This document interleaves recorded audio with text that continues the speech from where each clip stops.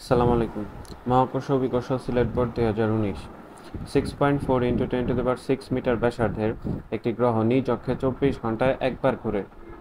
একজন ব্যক্তি গ্রহটির সাথে অভিকর্ষীয় ত্বরণ জি এর সম্পর্ক স্থাপনের জন্য 58° উত্তর অক্ষাংশের সাথে একটি স্থানে 80 কেজি ভরের একটি বস্তু রাখলেন। উক্ত স্থানে গ্রহটির ঘূর্ণনের জন্য বস্তুটির রৈখিক বেগ কত? যেহেতু পৃথিবী ঘুরতেছে, তো ঘূর্ণনের জন্য ওই বস্তুটির রৈখিক বেগ কত সেটা আমাদের বের করতে বলা হয়েছে। গ নাম্বার। তাহলে ধরলাম এইটা হচ্ছে সেই গ্রহ, এই গ্রহের কেন্দ্র হচ্ছে এইটার ব্যাসার্ধ দেওয়া আছে 6.4 × 10⁶। 58° অক্ষাংশে, এই 58° অক্ষাংশ বা ল্যামডা ডিগ্রি অক্ষাংশে এই জায়গায় বস্তুটা আছে। পৃথিবী যেহেতু ঘুরতেছে, পৃথিবীর সাথে সাথে বস্তুটাও ঘুরতেছে, এখন পৃথিবী তো এইভাবে ঘুরবে, তাহলে বস্তুটাও এইভাবে ঘুরবে। এই পয়েন্টে থেকে যদি সে ঘোরে তাহলে সে কতটুকু ব্যাসার্ধের বৃত্তাকার পথে ঘুরবে? এতটুকু। তাহলে এইখান থেকে এই পর্যন্ত যে ব্যাসার্ধ সেটা হচ্ছে, ধরে নিলাম হচ্ছে ছোট হাতের আর, এই পর্যন্ত ব্যাসার্ধ হচ্ছে ছোট হাতের আর। এখান থেকে একটা লম্ব টানলাম, এই কোণটা যদি ল্যামডা হয় তাহলে এই কোণের মান হবে ল্যামডা, কারণ তারা পরস্পর হচ্ছে একান্তর কোণ। তাহলে এটা যদি 58° হয়, এটা হচ্ছে 58°। এটা হচ্ছে এই গ্রহের ব্যাসার্ধ আর, তাহলে এইটাও হচ্ছে গ্রহের ব্যাসার্ধ বড় হাতের আর, আর এটা হচ্ছে ছোট হাতের আর। এইটা যদি ল্যামডা হয় তাহলে ল্যামডা, এইটা হচ্ছে ভূমি, এটা অতিভুজ, আর এটা হচ্ছে লম্ব। তো আর এর মানটা আমাদের বের করা দরকার। বড় হাতের আর এর মানটা আমাদের জানা আছে, তাহলে এটা কিভাবে বের করতে পারি? এইটা যদি ল্যামডা কোণ হয় তাহলে ভূমি আর অতিভুজ আছে, আমরা জানি cos ল্যামডা এটা ইজ ইকুয়াল টু ভূমি বাই অতিভুজ। ভূমি হচ্ছে ছোট হাতের আর, এটা হচ্ছে ভূমি, আর এটা হচ্ছে বড় হাতের আর। আর তাহলে ছোট হাতের আর এইটা ইজ ইকুয়াল টু বড় হাতের আর ইন্টু cos ল্যামডা। বড় হাতের আর এর মান দেওয়া আছে 6.4 × 10⁶। 6.4 × 10⁶ ইন্টু cos ল্যামডার মান হচ্ছে 58°। এখান থেকে আমরা ছোট হাতের আর বের করতে পারবো। cos 58 এটার সাথে গুণন হবে 6.4 × 10⁶। ইংরেজিতে নিলে 3.39 × 10⁶। 3.3914 আছে, এই পর্যন্তই রাখলাম, ইন্টু 10⁶, এত হচ্ছে মিটার। অর্থাৎ এতটুকু ব্যাসার্ধ আর এর মান, ছোট হাতের আর এর মান আমরা পেয়ে গেলাম। এখন আমাদের বের করতে হবে যে যেহেতু এই পয়েন্টে তার রৈখিক বেগ বের করতে বলা হয়েছে, তো রৈখিক বেগ ভি ইজ ইকুয়াল টু আমরা জানি হচ্ছে ওমেগা আর, যদি ব্যাসার্ধের সাথে সম্পর্ক থাকে। ওমেগার মানটা আমরা বের করতে পারবো, কারণ পৃথিবী নিজ অক্ষে 24 ঘন্টা একবার ঘুরছে। পৃথিবীর ঘূর্ণনের জন্য এই বস্তুটাও কি ঘুরছে পৃথিবীর সাথে সাথে, তাহলে বস্তুটাও 24 ঘন্টা একবার ঘুরছে। তাহলে টি এর মান পর্যায়কাল আমরা জানি 2 পাই ডিভাইড হচ্ছে ওমেগা, আমাদের বের করতে হবে ওমেগার মান। Omega is equal to 2 pi divide টি। 2 পাই, টি এর মান দেওয়া আছে 24 ঘন্টা, বলা আছে যে 24 ঘন্টা একবার ঘুরে, তাহলে টি এর মান 24 ঘন্টা, 24 গুণন 60, 24 ঘন্টাকে মিনিটে নিলাম, একে আরো 60 দিয়ে গুণ করলে সেকেন্ডে চলে আসবে। তাহলে 2 পাই ভাগ 24 × 60 × 60, ক্যালকুলেশন করলে 7.27 × 10⁵, 7.27 × 10⁻⁵, এত রেডিয়ান পার সেকেন্ড। এখন আমরা বেগ বের করতে পারবো, আমরা জানি V is equal to omega আর। ওমেগার মান পেলাম 7.27 × 10⁻⁵ ইন্টু আর। ব্যাসার্ধের মান পেয়েছি আমরা 3.39 × 10⁶। এটাকে যদি আমরা ক্যালকুলেশন করি,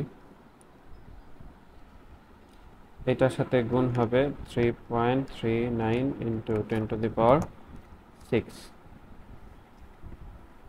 246.527, 246.527 এত মিটার পার সেকেন্ড। অর্থাৎ এইটাই হচ্ছে আমাদের এই উক্ত স্থানে গ্রহটির ঘূর্ণনের জন্য বস্তুটির রৈখিক বেগ নির্ণয় হয়ে গেল। বস্তুটির রৈখিক বেগ হচ্ছে 246.527 মিটার পার সেকেন্ড। ঘ নম্বর বলা হয়েছে উক্ত স্থানে বস্তুটির ওজন গ্রহটির পৃষ্ঠে ওজনের চেয়ে বেশি না কম হবে।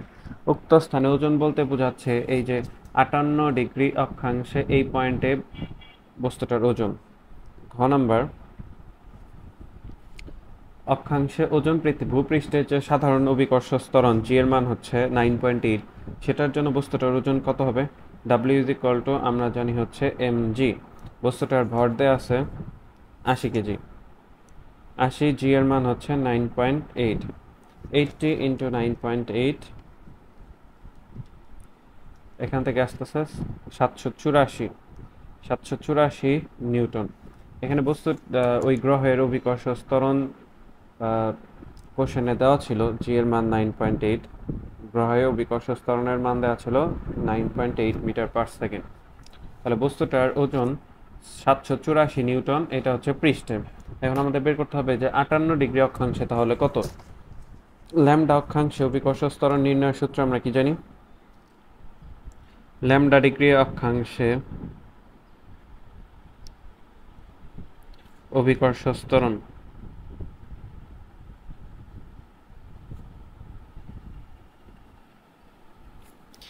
জি ল্যামডা এইটা is equal to G minus omega square R cos square lambda, এটা আমরা জানি।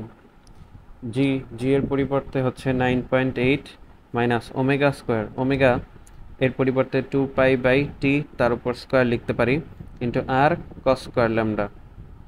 মান বসাই, 9.8 মাইনাস 2, এখানে 4π স্কোয়ার লিখতে পারি, আর নিচে হচ্ছে টি এর মান হচ্ছে 24 ঘন্টা দেওয়া আছে, 24 গুণন 60 গুণন 60 সেকেন্ডে নিলাম। এইটার সাথে গুণন, এইটার উপর আবার স্কোয়ার আছে, এটার সাথে গুণন হচ্ছে আর কস স্কোয়ার ল্যামডা। আর এর মান 6.4 into 10 to the power 6 into cos square lambda, cos square lambda, কস ল্যামডার মান হচ্ছে 58 তার উপর স্কোয়ার। তো এটাকে যদি এখন আমরা ক্যালকুলেশন করি,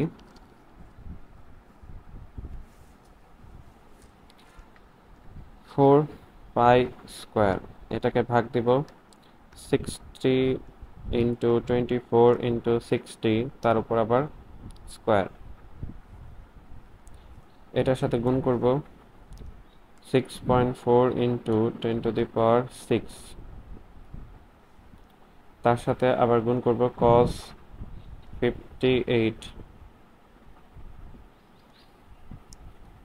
58 তার উপর স্কোয়ার আছে, তাহলে এটা ইন্টু cos 58 তার উপর স্কোয়ার। এখন 9.8 থেকে অ্যান্সারটা বাদ দিব, 9.8 মাইনাস অ্যান্সার 790,495 এত মিটার পার সেকেন্ড স্কোয়ার। তাহলে বস্তুটির ওজন কত হবে? 58 ডিগ্রি অক্ষাংশে জি ল্যামডার মান পেয়েছি, তাহলে ওজন হবে ডাব্লিউ ল্যামডা, এইটা is equal to M into G lambda. M এর মান, বস্তুটার ভর হচ্ছে 80, জি ল্যামডার মান 9.790495। এটাকে যদি আমরা ক্যালকুলেশন করি, গুণন 80 783.24 লিখতে পারি, 783.24 কেজি। আগের ক্ষেত্রে কত ছিল? অ্যান্সার 784 নিউটন, সরি এখানে 784 একক হবে নিউটন। আগের ক্ষেত্রে ছিল 784, এখন ওজন কিছুটা কমেছে, খুব বেশি পরিবর্তন হয় নাই, 783.24 নিউটন হয়। তাহলে উক্ত স্থানে বস্তুটির ওজন গ্রহপৃষ্ঠের ওজনের চেয়ে কিছুটা কম, কারণ উক্ত পৃষ্ঠে ছিল 784 আর উক্ত স্থানে হচ্ছে 783.24 নিউটন। আশা করি ম্যাথটা সবাই বুঝতে পারছেন। ভালো লাগলে অবশ্যই লাইক শেয়ার সাবস্ক্রাইব করবেন, আর কোনো সমস্যা থাকলে অবশ্যই কমেন্ট করে জানাবেন। আল্লাহ হাফেজ।